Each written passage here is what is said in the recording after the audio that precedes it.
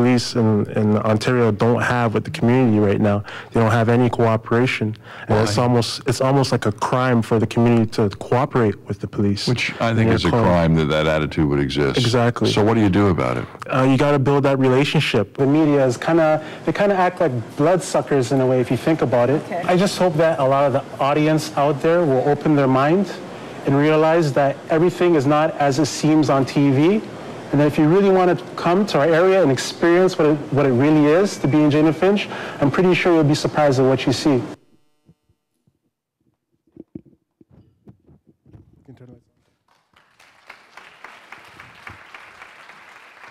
That's something. Thank you.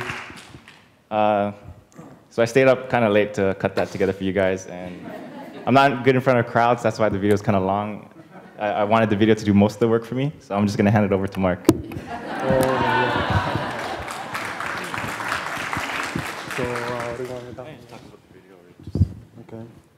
So, yeah, I mean, I basically said a lot in that video. I never knew you were going to cut it like that. Yeah, basically with the website, we're just trying to, get people to come out and show their work on the website. I mean, it's there for them, you know what I mean? And that's what we're trying to get past in our community. A lot of people still don't even realize that yet, that the website is there for them to use. I mean, we've had a person on the website recently that she's a spoken word artist, and we did a small little video for her. We didn't really intend anything to come out of it, but within 2 days, Toronto Star contacted her, and she got a huge front page article on the entertainment section. So, I mean, it created an opportunity for her, and now she can take that and do something with it.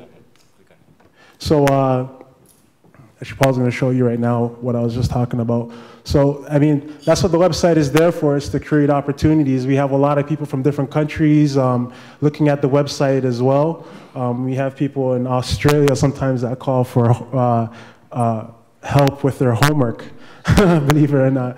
So I think a lot of people from around the world, they can relate with what the website is about. And, there's a saying, they say, real recognizes real. And I think that's what we're trying to do with the website, promote the realness of the area. So that means showing the negative and the positive side of the neighborhood, and not just the positive side, because, no one's not going to really pay attention if you do that, right?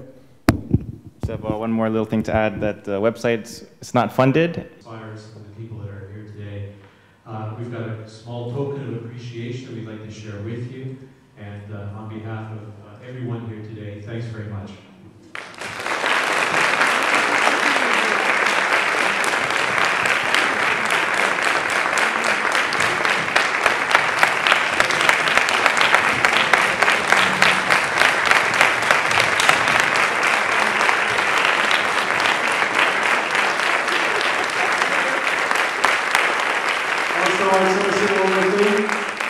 I am currently unemployed and looking for a job.